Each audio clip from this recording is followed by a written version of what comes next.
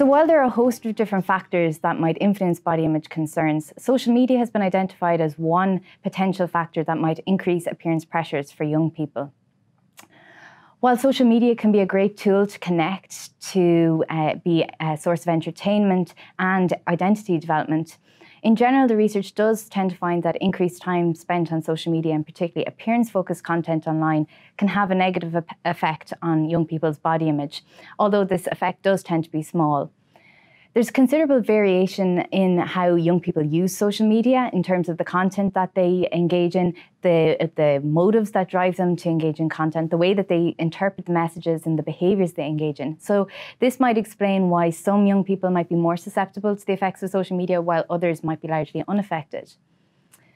But in general, it's thought that increased time on social media, particularly appearance-focused platforms like social media, or like Instagram or Snapchat, and engaging in appearance-related behaviours like posting photos of oneself, viewing images online, or editing photos, is associated with higher levels of body dissatisfaction.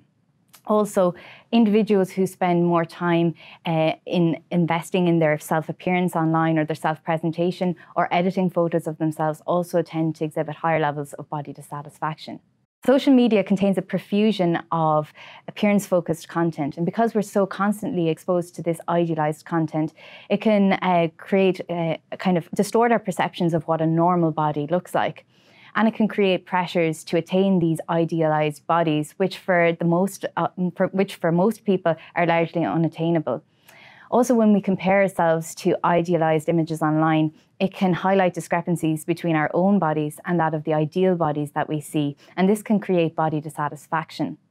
And because there's the editing and the filtering on social media, it can widen this perceived discrepancy between our bodies and the idealized lives that we're seeing and our lived experience and this projected image that we see online.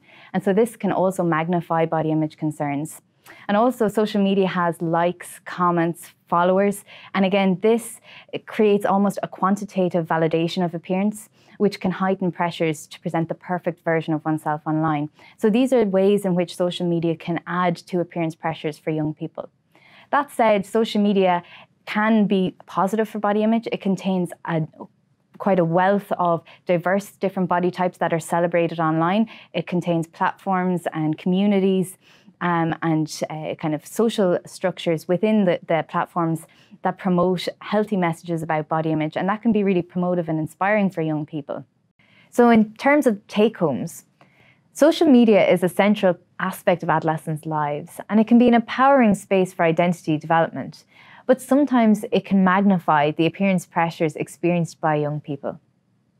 If your young person is struggling with body image concerns, encouraging them to reflect on their social media use and how it makes them feel, selecting helpful content and avoiding unhelpful content, and crucially, encouraging your child to be kinder and more compassionate with themselves if they do experience appearance concerns can be helpful for fostering healthier body image.